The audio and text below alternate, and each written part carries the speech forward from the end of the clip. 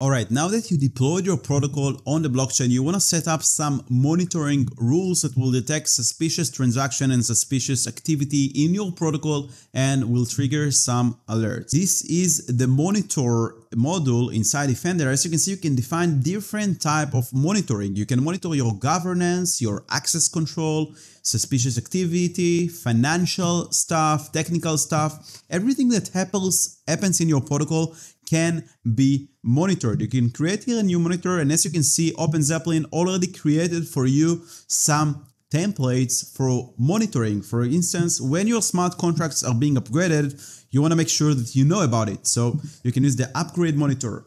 When we have ERC 721 NFTs token transfer, when there is some kind of governance check alert or multi-sig monitor. So they created for you already boilerplate templates so you can right away use. Right now, I'm not going to use any of those templates. I'm just going to create from scratch a new monitor here using the create monitor button. And the first basic thing that we want to monitor is that anytime someone creates a new pair using our Uniswap Factory. So as you know, Uniswap AMM works by pairs. You have a pair of two tokens and this pair holds liquidity and people can swap from one token to another. So we want to know every once someone creates a new pair in the protocol. So I'm going to create a new monitor. I call it new pair alert or new pair created, just some kind of monitoring. There is actually no risk here. I'm just gonna mark it as financial because someone created a new pair. And now the cool thing is, because everything goes through Defender, you don't need to import your smart contracts manually because they're gonna be saved automatically in the address book, because Defender is already aware of your Johnny Time token contract and the Uniswap V2 Factory contract, so they're gonna be fetched automatically in the monitor module. So if I go to the monitor module again, once the contracts are verified and the name was fetched, and I create monitor, here in the select box in the contracts, I can already find my two newly deployed contracts. I don't need to manually add them. I have them marked by names. You can see here Johnny Time token on Sepolia. So I'm gonna mark actually the Uniswap V2 Factory contract because this is the one that we want to monitor when a new pair is being created. I'm gonna change it again to financial, and I'm gonna here change it to new pair created. Here you can basically select how many blocks you want this monitor to trigger. So if it's after one block, if you want it after a few blocks, when do you want the monitor actually to be triggered? So I'm gonna just use here confirmation one block. And here you can see all the criteria that you can define in order to trigger this monitor alert. So you can do transaction filters. You can filter based on values in particular transactions that are being sent to this Uniswap V2 smart contracts. It could be the value, the gas price, the status, the nonce, the sender, etc.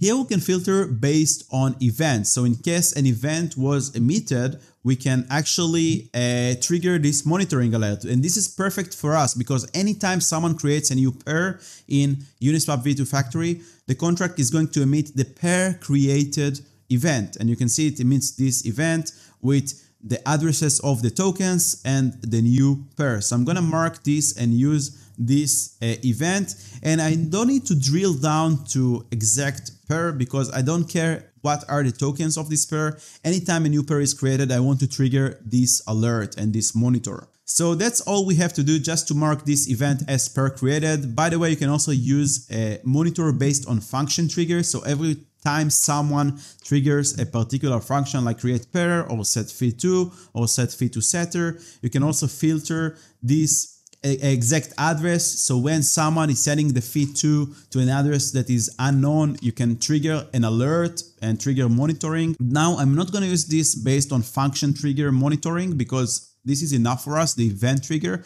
but just so you know that you have different ways how you can basically trigger those alerts. Now, this is what you want to do based on this notification being triggered. So you can basically associate it with a category. It can either be low, medium, or high risk severity. In our case, it's going to be low severity because it's only a new pair is being created. And then you can basically tie those severities to some kind of actions or to some kind of notifications. As you can see, I basically connected all the low severity triggers to the notifications that I created here, Defender Johnny Time. You can change it over here in settings. And here in the settings, you can define what happens anytime there is a high severity notification, medium or low severity. As you can see, I defined it here, Defender Johnny Time. And this is the notification channel that I configured, Defender Johnny Time. You can also configure it here in the settings. And in Johnny Time, Defender notification channel, you can see that I defined only an email. So every time this alert is triggered, I'm going to receive an email to my inbox. But you can also configure Slack, Discord, Telegram, webhooks, whatever monitoring, whatever tracking system you use. If it's a startup, you probably use Stack, so you can have Slack alerts, or Telegram or Discord, whatever you prefer. We can also execute actions, but this is something that we'll see in a second. So based on this monitor event, we want to do something, or we want to trigger also an incident response scenario. For now, I don't want to trigger any of those. I just want to see that it works. And when we create a new pair, we get a notification. So I'm going to click here and do save monitor, and our monitor configuration is being saved in the background. Beautiful. Now we can see that we have a new monitoring set up for us. And if we go here to the Uniswap Factory and we create a new pair, we're supposed to get a notification. Go here to write contract. I'm going to connect my wallet to Etherscan here.